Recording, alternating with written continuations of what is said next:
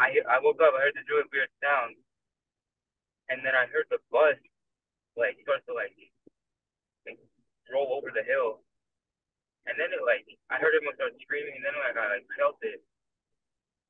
So I thought it was a dream until I felt like the pain in my leg. I woke up to the sound of it hitting the side of the road, like just before it went down, and then Mhm. everyone was like yelling, and yeah, and then we landed on the side. I had to like jump out the window. As soon as I picked my head up, the kid next to me was covered in blood. I saw blood everywhere. I just heard everyone screaming.